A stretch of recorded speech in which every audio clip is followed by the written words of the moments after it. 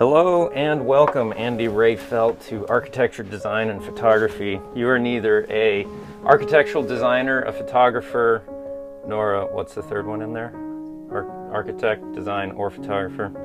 But engineer or whatever. But you design audio. Yes, I do. For human consumption. Yes, I do. So tell me first and foremost about yourself and the creative process that you use to pay for life and all of that. Yes, I am a musician. I've been a musician all my life. It's pretty much all I know. I acquired a Bachelor of Music Composition degree at the University of Redlands, and I studied some piano, and I actually played bassoon back then, but I'm actually just a rock musician. Play mainly guitar and drums and keyboards and bass. I just played live gigs most of the time, and then about 27 years ago I met someone who was writing music for television, for commercials, and I started doing sessions, just guitar sessions with him, and pretty soon he knew that I could write music, and so I started writing music for him, and through those years of writing with him, I developed much better skill at composing music, and I learned a ton of stuff from doing that, especially computer recording and production. I would imagine the process, much like the process for photography now, going from film to digital, it's just night and day difference. The quality you can get at the end with far less technical hurdles. Is it the same with recording now that it's like people making their stuff on laptops and putting it out, or is it like, can you really tell the difference? Like, oh, this was not done in studio, even though it sounds professional to all of you, I can tell this was done on a laptop. Is that a thing, or? Not anymore, because people at home can sound just as great as anything. How do you feel about that? I feel fine about it, because I'm one of those people. Right. I work from home in my studio and make these productions. It's not like the old days where musicians would go into a studio and there'd be a tape player, and they'd have to like nail their parts better without punching in all the time, because now in this digital realm you can stop more and you can fix stuff. Okay, so your YouTube video, which by the way, Andy has a YouTube channel it's a lot of kind of musical parody, would you call it that? Parody, humor, parody, and taking other creations and turning them into a new thing in an audio way. And your one that caught my eye was Lemmy G. Yes, that was great, and I really loved the thumbnail for that, by the way. Yeah. But it was, I found that. That's the reason why really? I did it. Yeah. So yeah, it's a take on Kenny G playing the solo for Motorhead's Ace of Spades, and it's hilarious. But have you seen the documentary on Kenny G that was put out like a year or two ago? No. Oh man, I would love to watch that with you, because you'd know what's going on so much more. So Kenny G, the way he records is exactly like you just said. He gets it out there, and then he just takes the piece that he likes and he puts that in the song, and he'll do the whole thing, and then if this part's the best, he clips that out and puts it in, and then he keeps going. He's an absolute perfectionist, but the documentary is done so well because it takes all the critics that are like, dude, this guy's just smooth jazz. Everyone loves him, but we hate him. All the critics hate him, but he's like the best-selling artist of that genre, and he kind of created the smooth on saxophone too. Yeah, on an alto sax, right? Is kind of his thing. It's a tenor. I'm sorry, soprano sax. Soprano sax. The one that's kind of shaped like a clarinet. Yeah, it's the highest sounding one. Yeah, it's the golden clarinet to my eyes. But it's like, I think it's called Listening to Kenny G. I'd like so highly recommend it. It's amazing because it gives you that really, really fair perspective of like the music critics are just confused by it. and hate it, and they call it like, well, it's not a jazz like call and response. It's just it's like instead of sex, it's just masturbation. But it's just him doing his thing. But you then see the interviews with him, and he's like, I love playing, I'm good at these melodies, and I love working on this and perfecting it. Wouldn't it be wrong of me to not do what I feel called and am motivated and enjoy doing? And it's just kind of like, you can't... And make a ton of money out of it. Yeah, you can't argue with it, you know? And so it's a really interesting thing. So I would highly recommend checking it out. Incidentally, I saw him when I was a kid, like I think 1979 or something, at a club. Oh, wow. And he was playing with Jeff Lorber, and his name was Kenny Gorlock. And they were a hardcore funk band. Really? And he was kicking ass. Yeah, he started in Seattle, and it goes through all the different bands he was in. I think you might really enjoy it. But I'd love to, like, I know creativity and what I do for architecture through a visual form of creativity. Mm-hmm. You interact with creativity through like an audio an audio sense. Now, to me, the really incredible thing, like, I see creativity as essentially problem solving, as in I have an emotion from a situation. How do I take this situation with the resulting emotion and turn it into something that I can communicate it so others can feel the same? That's kind of what I feel like creativity is doing. And that's kind of in a little bit more artistic take on it, but it's also in the technological world or anything else. It's like, here's a problem, how do we solve it? Well, find someone who's creative in that realm, and they'll be able to solve this problem for you. So we've made a great piece of architecture. How do we look at it and share that best composition with other people? You call someone like me who visually knows that and does that. Right. We've got a good film, you know, or like a silent piece that needs some music to it. You know how to look at a piece, try and get a feel for it, and then create something that communicates the emotions that maybe the advertisers are trying to put into a commercial or whatever, or your own experience into composing just for your own music, for band, or for like humor, or whatever else. Mm-hmm. So when I approach an architectural project, I'll actually circle it visually. I'll just kind of circle it, I'll walk through it, and for me it's kind of like all of a sudden you just feel a key fit in. And it's just like, oh, that's the composition right there because, and then I can articulate why. But I have to kind of experience it, and then there it is. Mm-hmm. When you're given a problem, if you will, like, hey, Andy, we need music for this. Can you walk me through that process of, oh, okay. So then you go and you reference what they need it for, why they need it, and then how your emotions and feelings maybe would tie into creating this piece. Like, walk me through your creative process in that sense. Okay, so most of the time when somebody brings something to me and they need composition for it, I will ask them, well, what do you like?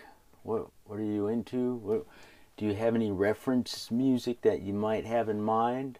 Precedence, we'd call it in a visual sense in the architectural photography world. Sometimes I'll ask clients, do you have other images that you think are good of similar works that I can use as a reference point? Yes. So, yeah, okay. Yes. And so I've worked with a lot of clients in the past in the commercial ad world, and they'll bring me like the latest hit that's on the radio, and then like something from the weekend or whatever. Yeah, something from the weekend, and they'll say, we really like that, and then we have to do something without the vocals, which is quite a bit of a challenge. And then now, why is that more of a challenge? Like, as in you're separating the music out from the weekend's music, or you're saying, all right, we're going to create something that's similar in this field, but there's just not going to be the lyrics reinforcing it like it is in your example? Well, a lot of clients will say, we'll make up the music, which is the accompanying part, and they'll say, well, it doesn't sound like it because there's no vocals in it. Right, right. So that's a challenge. But basically, what we do is we'll what I used to do is we used to take a lot of music from our library and put it against it and see well, that kind of fits too. Now, when you say your music library, are these songs that you've created in a sense just by your own, I have to create music because I can, and then it's back here, and you're like, oh, I remember I made this piece that might fit well with this? Yes. Okay. Yes, and a lot of music that my boss used to say, hey, write a bunch of music that sounds like this guy today. Okay. If we're having downtime and we don't have any jobs right. for a couple days, I'll be sitting there writing music that sounds like an artist or a certain couple artists, and we'll put them in the library, and then we'll put them up against the picture, and we'll say, okay, well that kind of fits the mood that they want, or maybe they'll like this little different one, and then we'll send them a bunch of demos of like 7 demos of different types of things and see what they think. And because a lot of spots, a lot of commercials, you can have a different mood creating type of music that works, like 3 different types of moods, and so we give them that, and basically it's a lot of thinking about references before you start composing a brand new piece of music. You think about some existing piece of music. I do in my head that would work for that. Okay, so they'll give you a video spot or clip, and you'll kind of like, oh, this has that feel, like Eagles Hotel California or Green Day, whatever. Yeah. And you're like, this kind of references that, and in your consciousness, you can just kind of feel that connection. Yes. That's such an interesting thing that I think so many people would draw a blank on, were they not creative in the way that you are. Like, I can feel that a lot, but I have no clue. Like, I could do that part of it. I like look at a visual and think, I get the visual feel makes me want this kind of audio, but I'd have no clue about the next step of actually creating music. I know how to play guitar and I can carry a tune-ish, but that work of actually creating music, I just feel like I run into this wall of like, I don't know how this melancholy, how do you turn melancholy and now turn a corner and go into like a joyful thing? Like, yes, and there's elements like that. First of all, there's like minor and major chords, which is the basic thing. For an idiot like me, can you kind of explain how those feel and why? Yeah, well, it's all like, I'm going to sing a triad. Da da da. That's happy. Those are all. They all seem to agree in a way.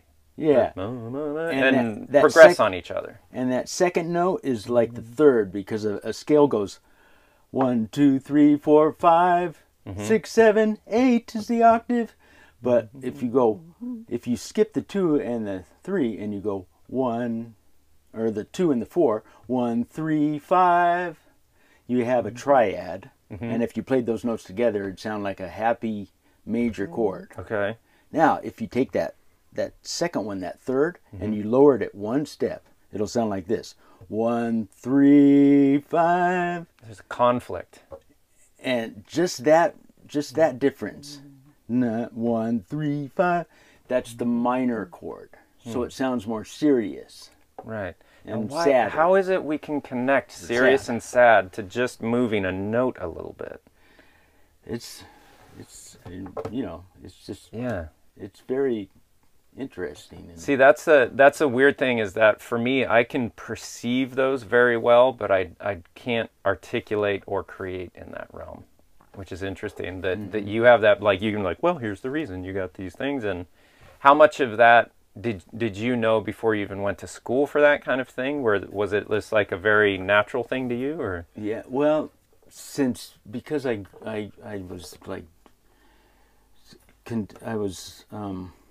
I worshipped the Beatles like when I was 7 years old. I mean, I was buying their records and I was just listening to them all the time. So I spent so much time listening to rock bands, Creedence Clearwater, Three Dog Night, Beatles, and later on harder stuff, but like Deep Purple and stuff. But I would just continuously listen to that stuff, and then I started learning it to teach my friends how to play the parts, lifting up the needle. But I spent so much time listening to music that you start to know what you start to feel these emotions about some song that sounds serious and sad, some Beatle tune, and then the happier sounding songs, and you know, it's a feeling that you get. Now, what does music do for you in your like emotional health in a way? Like, do you use music to push you different directions, or do you use it to pull you out of different directions? Or because music really affects me. And here's a really interesting thing: my wife can't do anything with music on, nothing. Because she just wants to hates having music on at all. Like if I'm doing anything, cooking with the kids, anything, I'll have some music going. I really love the new stuff that sounds like 80s music that's just instrumental. Cool. Like Time Cop, and there's a couple other that are really, really retro 80s stuff, and it's kind of this reflective, not melancholy, but it's very reflective and kind of trance-like. You know, it has that 80s kind of like feel to it. Nice. But when that's on, I can just glide. Whatever I'm doing is like lubricated, and I can do it.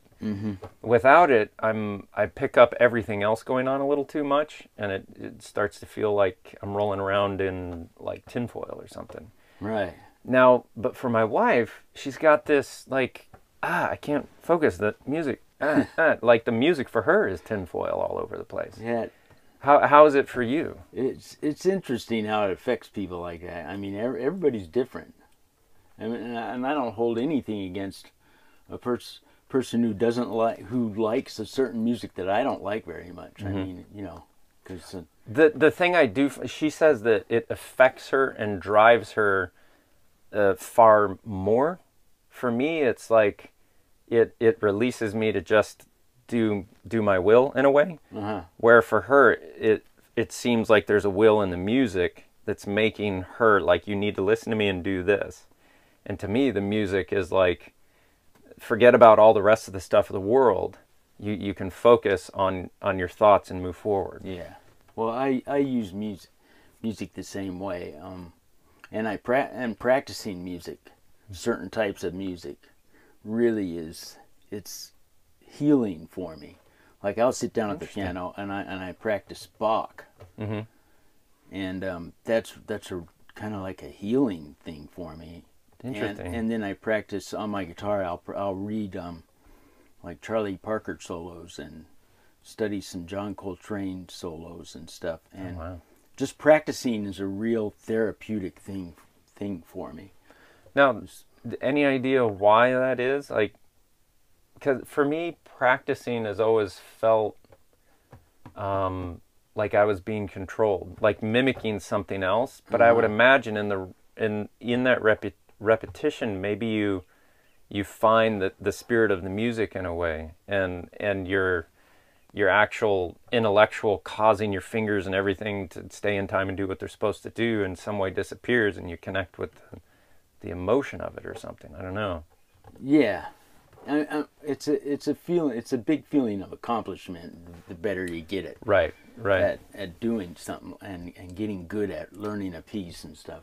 It could be kind of like skating. Skateboarding is just so difficult, and you abuse yourself so much trying to learn one thing. And you're going over and over trying to do that thing. But then when you get it, it's like, wow, I did it. And then the really weird thing I found is that I stopped skating in my early 20s because it was pretty abusive, and my youngest son has started skating a lot, and he's really good.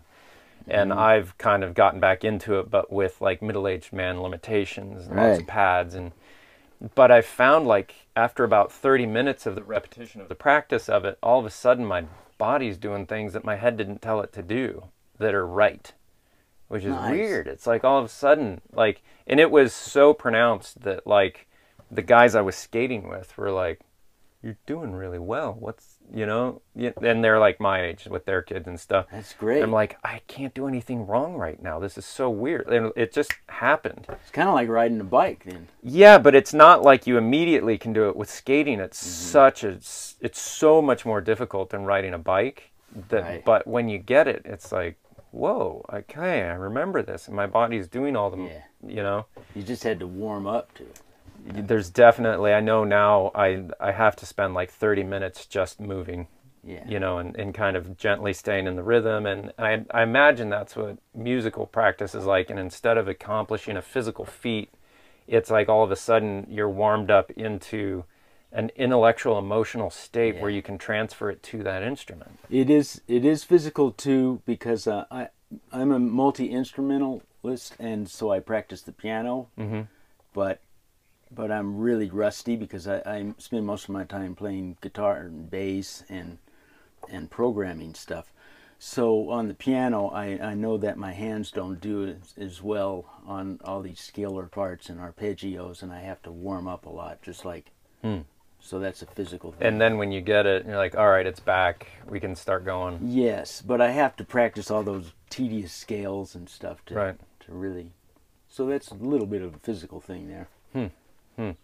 So for you and how you pay for life through using your creative abilities, are you familiar with a lot of people who do things that they hate and have to do them because they need money? And how do you relate to, like, oh, here's Andy over here just doodling around in his house and doesn't have to get in a car and commute? And like, how do you deal with the idea that, geez, I'm lucky to be able to do this, and I have other people in my life that are stuck doing things they hate? Like, how do you feel about that?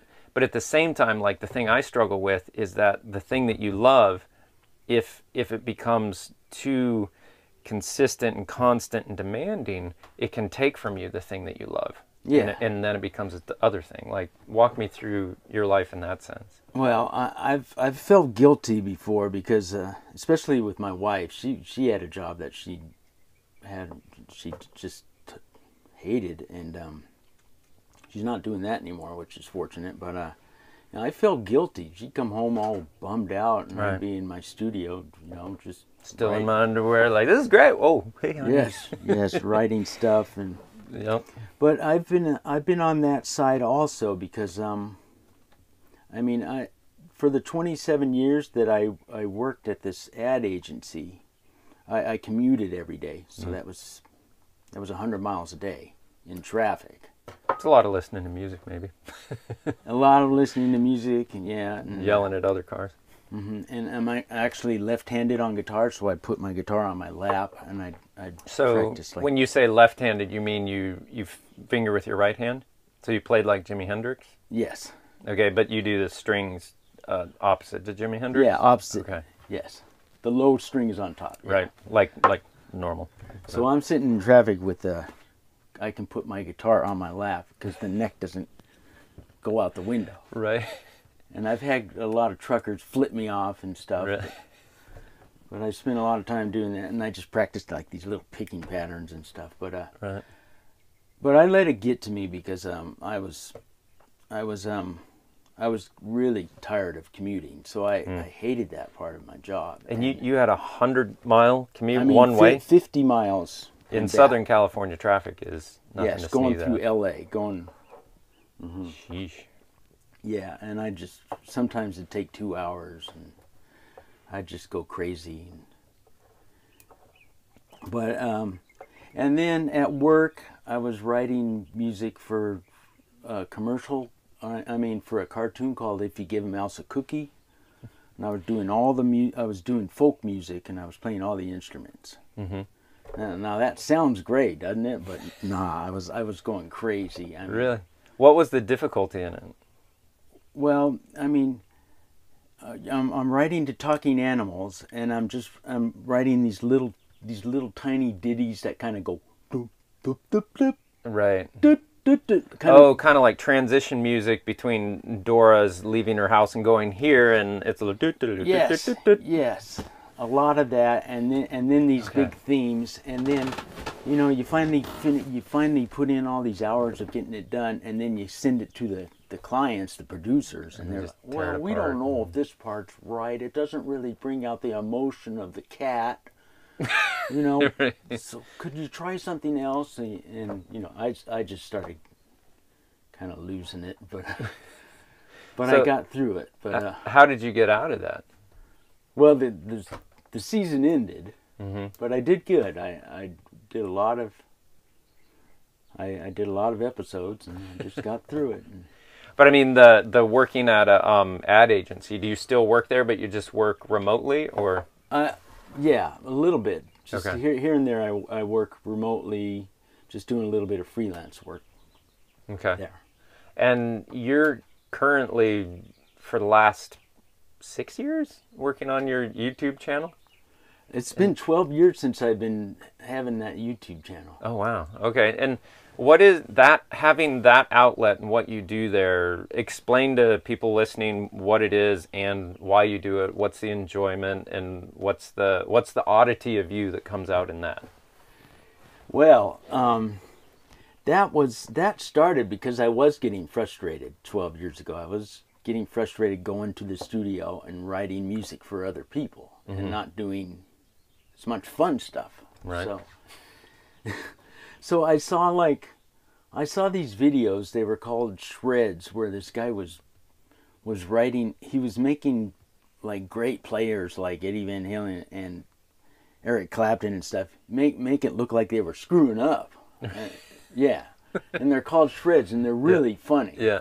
Like, kind of like the David Bowie and Mick Jagger doing the Dancing in the Streets, but there's no backup music or anything. Yeah, and it's just the feet like, yes, hi. It's the same thing. I love those. They're hilarious. And I thought to myself, well, I can do this, but I don't want to make it look like they're screwing up. I just want to make Black Sabbath look like they're playing polka music, Right. That was my thing. So, like, what was the first one I did? I did the Jonas Brothers. Made them do death metal. I started growling like. So I think that was the first one, and then I made Metallica do smooth jazz, and that blew up. I made Enter Sandman sound like Kenny G, right? Pretty much without the sax, and I just fell in love. I was doing this stuff because people were really entertained. I was entertaining people on the internet, and I just kept on doing it, and it blew up. And how's that been going as far as being able to? Because that's a thing I've started considering, is trying to develop a little bit more of a YouTube presence. We take all these videos and we put them on YouTube, but that's not really a YouTube channel. It's just a repetition of a podcast in a way. Yes. We used to do a fair amount of kind of just behind the scenes kind of videos of, here's this camera we use and why we use it and stuff like that.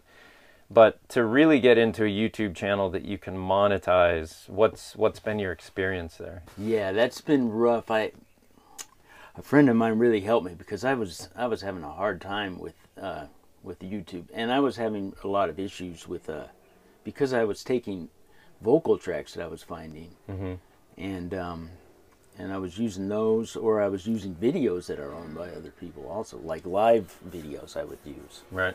And so they would say, well, this is owned by them, you get a copyright strike. And so if you get 3 of those, you're out. But I got like 2, and then after about 3 months, they take them away and all that stuff. Well, now they got a policy where I can use copyrighted stuff as far as vocal tracks and these videos, and I make a little bit of money from YouTube every month. Yeah. Is there a consistent thing you can see in the response from YouTube in what you're doing that you can identify, that you start to hone in on more? Like, oh, people like to see harder edge stuff done like smooth jazz, or smooth jazz made to look harder, or what are you finding in your fan base that they connect with and like to see and like to see more of? Yeah, I do these Radio Disney ones where I sing and I play all the instruments, and I make band like those really hardcore death metal bands. I make them sound like they're the Wiggles, and I sing. And those are really popular. And I say, okay, those are popular, and I got to do more and more of those. And those monetize really well because I'm doing all the music, so that I'm not using vocal tracks. And then I ask for a lot of feedback from fans, and they say, oh, we really want to hear some more of the smooth jazz ones where I do a metal dance, and I'll do those. And the thing is, I do so many different types of things on my channel. I even put my own original music on there. And there's a lot of like serious sounding instrumental stuff on there also. A lot of the songs that I write where I'm singing, those are more like Frank Zappa influenced, funny stuff. But there's so much stuff on my channel that sometimes I feel a little overwhelmed about what I should be working on for that channel. Yeah, that's a hard thing, especially for an open creative person, is that your interest is basically anything new. Yeah. Like, oh, try that? Yeah. Oh, try that? Yeah. No, we like this, and that's all we want, Andy. It's like, I don't know if I want to do only that forever. Yes. You know, so. And I think I would be a much more successful monetizer if I had like a channel that was like set for this. You know. Now, I have this weird thing personally in relationship to other photographers that I don't know.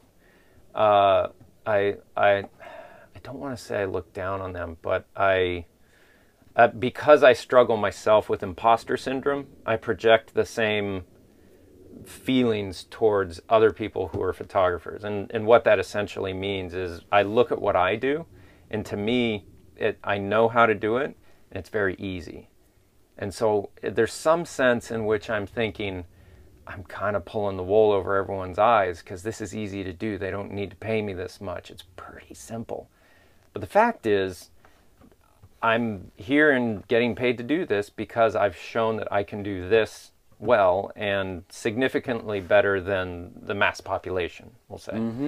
So, but therein lies the imposter syndrome, that you think like everyone else's experience is the same as mine. I know this. It has its hardships, but at the depth, I know how to do it. So it's kind of easy, right? For me. And so you project that on other people, and you have this weird kind of relationship with yourself in this weird thing of creativity and getting paid for it, and constantly feeling like almost like you've gotten away with something because you're not having to do a job that you absolutely hate. And then you see other friends who are, you know, like the vast majority of people hate what they do, I think. Yes. Honestly. Yeah. And not to say that there's obviously people out there who absolutely love what they do, but the vast majority of people are going to jobs that are pulling life out of them in a fairly significant manner. And to feel like I've somehow escaped that situation, you know, there's a lot of guilt associated with that too, because your fellow humans are left in that. But then you see other people who've escaped that cycle like yourself, other photographers or other musicians. And I have that weird emotion towards them, like you're scamming everyone else too to get out of the system. It's such a weird psychological thing. How do you... See, my guess is that musicians are an interesting breed, in my opinion. And I can pick up from you that in your thinking and your relation to things, to me, you feel far less maybe articulate, like a fast talker who can explain everything, and someone who's more so perceiving quite a bit all the time and able to feel it and then translate it into music, which I don't know, it's such a different thing that I would imagine that the oddity of being a musician would almost endear you to other musicians fairly easily. How does the emotional connection between yourself and other musicians, because you guys have to work together too. I didn't really think of that. You have to work together so much more as musicians rather than like photographers. If there's another photographer on the site where I'm working, it's like two mooses like, get out here, what are you doing? Right. You know, but if two musicians come together, it's like, oh yeah, no, I'll do this, you do that. This is great. We're doing music, you know? Yeah. How's that feeling towards other musicians in comparison? Well, there's a lot of sometimes I get inhibited by if like I'm playing with a bass player that's like a monster bass player, and then I feel like, oh, I shouldn't be playing with this guy because he's on this level and I'm only on this level. Right. So I'll feel that way, and then other musicians, I'll feel like, okay, well, he's way below my level, but he's fine for this gig and stuff. And when I look at successful musicians and musicians on the internet, I'm like going, right on, you know, you're doing great there. And then some of them I'll get a little jealous of. Right. There's this woman architectural photographer that I follow who just does the most amazing work. And the thing I keep thinking is like, how much difference does a photographer make compared to the architecture they're shooting for my very, very specific thing that I do? Because the work that she's photographing is just absolutely beautiful, but I have to imagine she obviously has shot a lot of stuff in the past that was probably ugly, but she was able to make it look good. And so you eventually get to the point where you're only shooting stuff that looks good, and then you just make it look even better.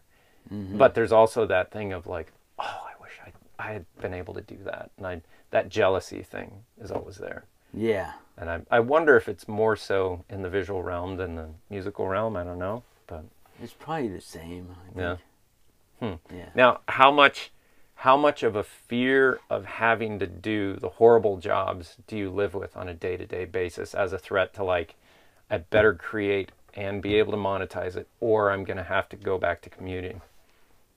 You know, there's not too much of a fear these days. Really? I'm just facing everything day by day kind of right now, and whatever happens.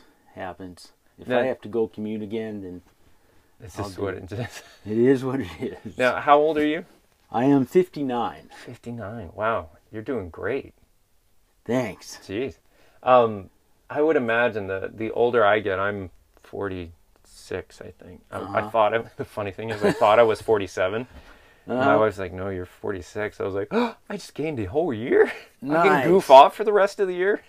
Nice. No, but it, as I get older, like through my 30s, it was just an extreme amount of anxiety of you better create, you better achieve, else you are going to go have to get that job that you really, really hate. I had that anxiety too when I first started being like doing the composer work, because I was thinking, oh, I'm not good enough, you know. He's just going to fire me. Yeah. And get somebody who's good. And is it that you've gotten to a place where you realize, I've got this, I can do this? Yeah, after a lot of experience, a lot of stress, and a lot of learning and developing the production skills for the computer stuff, and I have much more confidence. Right. So it kind of, that confidence will carry you through those emotional things that could be up and downs. It's kind of a little more hills rather than mountains and peaks. And now, for me, I can reference visual, not mile markers, but like monuments of visual things that I'd love to be able to attain someday, as far as like other people's work of architectural photography that I look at. I'm just like, someday if I can be that good, this is going to be amazing. So I imagine you have in your head, if we're focusing just on like commercial jingles, like I get jingles stuck in my head like nobody's business, like the "Buy Men" and, or what is it, the farmers one? We are farmers. Bum, ba, bum, bum, bum, bum, yeah. That do you hear those and immediately think like, golly, that's amazing? Or is it like another hacky jingle? Like, I just think, oh, that guy's lucky. Lucky. He was a luck. He came up with that, and they picked it because I Right. used to do that. They're called mnemonics, you know, like a couple notes. Yeah. Dun dun dun dun. Yeah. And I can't get that out of my head. There's something amazing about like, and it's just a couple few notes, and it's like, anytime I hear anything now that's like, I'll just end it with, and why do my kids know, without ever hearing it, they know what wah wah wah means? It's disappointment. That like, okay, they just get it. Or the na na na na na na. Everyone knows. They know everyone that, grows up that. and with that. they're homeschooled. They don't hang out with like the kids that are all doing that to each other. They just knew it. Like it was just part of the DNA. They saw it somewhere, like on a cartoon. Yeah, and they just immediately were like, "I feel that. I will now use it." Yeah, it's just a few little notes there. Right. So if you had to look across the history of television and anything else, like ones that you pick out, they're like, oh, they nailed that mnemonic. Like, are there ones that stand out to you? There's tons of them. Like I just sing like the McDonald's one, da da ba ba ba ba ba. Right. I'm loving it. And the ones that you just sing. Yeah, they're. Yeah. Well, nothing's coming across my head right now, but there's just tons of them. Yeah, to me, it's that Farmers one has been like the last 5 years, it seems, of like, gosh, can't get this out of my head every time. Mm-hmm. But yeah. So if you had you had won the $1 billion lottery, and being the creative that you are, what would be the future of your creative life? Like, oh, I don't have to worry about money. I'm going to be creating now, just doing what I want. Yeah, I would just compose like really funny Frank Zappa inspired music, and I would hire a band, and then we'd go tour. So it would go be play. Zappa meets Weird Al meets like mashup kind of stuff. Meets metal, meets punk rock, meets Oh man. Yes, it'd be just fun. That kind of sounds like you could do that without winning the money. That'd be great. But I just for now I just make up stupid songs on TikTok Right. And I'm thinking of putting together a little solo act where I just go out there with my guitar and sing about funny stuff, like the skier whose penis froze. I wrote a song about that. Is that a real thing? Like yeah, this Finnish guy in the Olympics, he wasn't wearing the proper stuff, and apparently he froze down there. Did he lose it? No, I think he's all right. But I wrote a song called Frozen Penis, So. Is that like the detachable penis? You remember that song? Yeah, that's a great tune. That always comes up on my feed on Pandora. Yeah, that's like from the 90s. Right. Oh yeah, yeah. Because my assistant that I work with all the time, he likes 90s stuff, and so it'll just come up on that playlist. I'm like, oh, here's detachable penis again, Catchy. It's just narration with that echo guitar. Right. And And then somebody in the background singing detachable. Yeah. And it's basically what you're creating now. It kind of has that weird like oddity but humor and this thing. The subject matter is humorous. Yeah, pretty much. Yeah. So that's great. That's my songs. The subject matter has to be humorous. But, right. Now, why the humor rather than like serious, more introspective music or whatever? Well, I do that also. Instrumental music type stuff. Yeah. Guitar, like that piece that I put against your awesome photography video with that house. That was just like instrumental guitar type, bass guitar solos. Right. Do a lot of that. And that. In trying to, it's such a foreign emotional mind headspace for me to try and put myself in. So I'm trying to like hone in on questions that can that can be comparative to my experience. But like in that, what are the emotions and the feelings when you're thinking like, what is it that you like run into like, oh, this is going to be a great comedy, humor, music piece? And then where do you have to be emotionally to make more of a receptive to the visual and then put out audio to be in accordance with, right? So what is the spark of inspiration that starts the more YouTube kind of, I would call them like musical sketches, it seems like what you're doing in a way. They're not like, they don't seem like it's concerto number 5 and this will be all the time. This is like more of a doodle that you're having fun with. Yeah, I'm using the visual stuff that I find. Like if I find a Taylor Swift live video, then I want to make her the opposite, and it'll be funny because I've made ones of her singing metal. I mean, I take her vocal track and I change the chords to a minor heavy metal mean sounding mode. Right. And do you in the computer manipulate her voice, or do you like sing it over yourself and then dub it onto her video? I don't do anything with the vocals. I don't manipulate. I just have, so it sounds pure. It's the same vocal part. Oh, okay. But if I change the chords to the vocal part, to a happy sounding vocal part, you can go from the relative major key to the relative minor key, and they'll fit. And they still fit. They still fit. Right. Okay. Have you seen there's this one YouTube channel that I've started following where it's a guy on drums and he wears really 80s, 90s kids kind of stuff. I haven't seen it. Black background, and they throw at him like Britney Spears, Lincoln. No, it'll be like Slipknot mashed with Britney Spears. Some of them just go off. They're amazing. That's awesome. And others are just like, he's sitting there he's a drummer.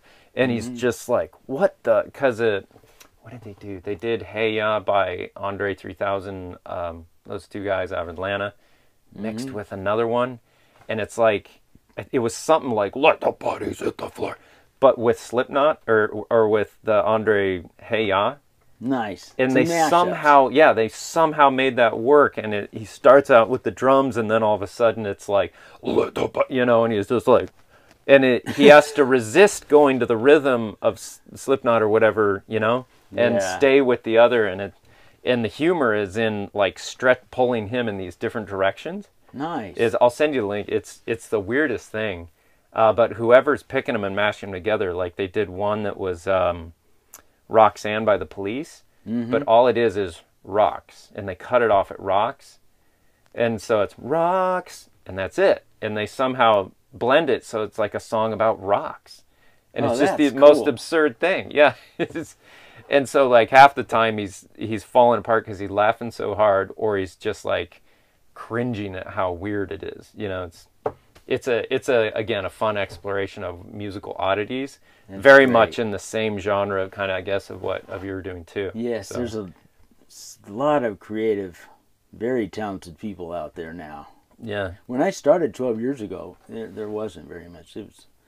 I kind of felt like I was all alone a little bit, but not anymore. I mean, what do you take inspiration from mostly?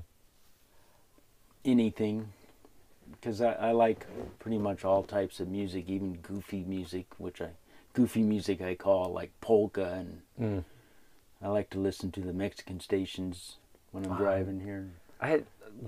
What's with that? Why do I enjoy that too? Like I'm not from that culture. I've never even experienced that culture much. It sounds fresh to your ears. Yeah, it has like and it's happy. It's polka music, and it's kind of It's kind of goofy. I mean, polka music. Yeah, I mean, polka and the northern Mexican. What do they call that? It's kind of like Mexican country music. I think is how a friend described it to me. To it. Yeah, but it has that polka. And it's like really festive and just like it's festive. I have no idea what they're saying, but because I don't speak Spanish, but it sure sounds great compared to the pop tune that I was just listening to. So I'll switch the dial. Right.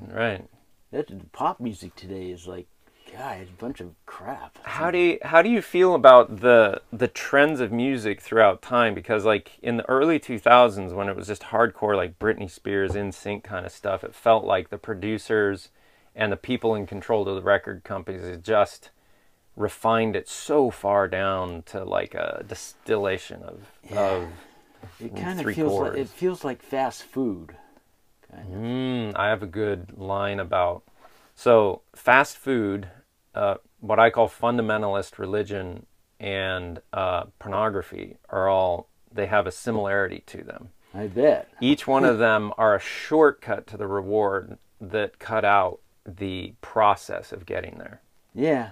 So like with pop music, it's like the hook. That's it. It's a hook, and it's just super really repetitive, good sounding. and it's really good. It's like just a great hit of cheesecake. It's got the bass. The bass sounds perfect in your car, you know? And it's just like, but then you listen to it twice and you're like, I completely know this song. It doesn't hold anything for me But anymore. you're forced to listen to it at least 50 more times. If you accept the radio, yes. Yes, if you keep it on that station. Fast food is like you just drive up and they throw it in your car and it's like, and then as soon as you're done, you're like, ugh.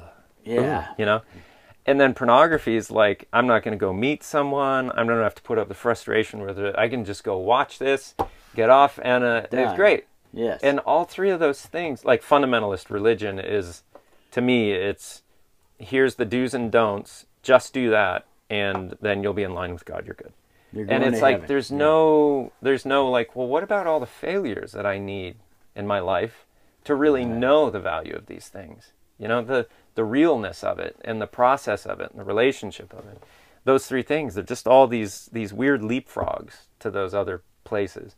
I heard someone describe like classical music as being very difficult to listen to because it takes so long to map it out in your mind to really know it. I can see that for non-musician people or... Yeah, someone like me, I'm just like, whoa, I've got to take time with this song. Yeah, it's not enjoyable to listen to. I mean, I guess it's enjoyable for me to listen to it because I grew up, both my parents are classical musicians, professional classical musicians, and I hated it when I was a kid. I was like, no way, the Beatles, Deep Purple, you know, rock and roll. So I guess later on in life, after being forced to practice it and then practicing it for enjoyment later on in life, but I still don't like opera. Now, why not opera, you think? I just don't like the, you know, that. I just don't like that sound. I don't like that vocal sound. Right. Is it too controlled and pretentious, you think, or what is it in there? I don't know. It's kind of like the same with country. I don't like country except for the fast picking stuff. Like the more bluegrass? I don't like country with vocals. I don't like to hear a hillbilly sing his lead part or... Okay, so here's one interesting one for you in a similar vein, I think. So I grew up in a very, what I would lightly call a fundamentalist religion, Seventh-day Adventism, which is very dictated and everything is known. There's really nothing to experience other than being in line with God through making sure you do eat and say all the right things. Right. Now, Christian music to me has always been a difficult thing because I've played bass in a church Christian band. It all sounds like YouTube or Coldplay. Right. It has this yearning constantly. Yeah. It's that yearning, and I've only ever interacted with one Christian song that didn't feel like yearning, that really hit like, oh, this is good. This is actually a good artist, good song, good music, you know. But I can only now listen to Christian music that is more like bluegrass oriented. Cool. Because to me, that feels like genuine. These are a bunch of podunk hillbillies singing about what they actually believe. There's not a lot of production trying to be able to fit into mainstream and say the right things and really put enough yearning in there to communicate that we really want to know God. Like, to me, it feels so bad to do that to something like that that's searching for God, be it Islam, Christianity, Judaism, whatever. To make a production in a way out of both music and then spiritual belief just feels wrong to me. But in a bluegrass sense, I feel like it's very genuine. That's now, cool. I can take bluegrass for a certain amount of time. Yeah, then you have to switch. Yeah, I gotta. But it's still like that to me seems genuine, like real gospel music seems genuine, or Real like gospel chants. music with the big black big choirs, choirs. and yeah, it's just Those like kick a ass. waterfall of just and then whoa. there's one gospel CD. I forgot Baptist. I forgot Mississippi Baptist. I forget, but I love those songs. I mean the chords, power the of chords community kinda, within it Yeah. too is just those are great tunes, and the chords kind of sound like Stevie Wonder chords. oh yeah, which I yeah, love. yeah. I love that stuff. Yeah, that's always been an interesting thing for me, is the difficulty with contemporary Christian music, because it doesn't feel authentic, I think is what it is. It feels like false yearning. Polished, like, can we have more yearning, please? You know, they're pushing the button and like, you gotta have more yearning. Yeah. It's like, but okay, what? Yeah. An oddity there. Yeah, I didn't enjoy playing those tunes. So you played in like church bands and such? I played in a church band. Yeah. We had to get up at 5, and I had to get up and be there at 6 in the morning on Sundays. Usually I smelled like a brewery. So it was a gig for you rather than it was the church you went to, or no, I did. I was a church member, and I did it for free. I played bass. Well, there's probably a good, at least balancing effect to the night before. Yeah, yeah. I felt good about myself, I Right. guess. Hungover, but I felt like I was doing the right thing. I don't know. Are you still involved with belief in church and in that way at all, or No, not really. I mean, I believe in God and the universe, and just not being an asshole. right? Yeah, I years ago kind of left it, but believe probably much more than I ever have. That's good. But not in a regimented ideological religion Thing, process. yes. More of a spiritual thing within yourself. Right, which at the same time it always feels like a bit of a cop-out to say that, to like, well, I'm just going to make up my own rules. And it's not that. I do believe that there are rules to life that are true and outside of us, that if they are observed, followed, or known, that it makes for the most balanced outcome of our society. But the idea of anytime a group gets together, there's a good George Carlin line, like, love people, hate groups. The groups, no matter what, if you're a group around an ideology, it's just a matter of time until you start to get armbands. And then you're going out at night and killing people eventually. You know, it's, I agree. So It's crazy. So- Humans are crazy species. So I was just watching this thing the other night with my kids on the great apes, and you know, they're starting to use tools.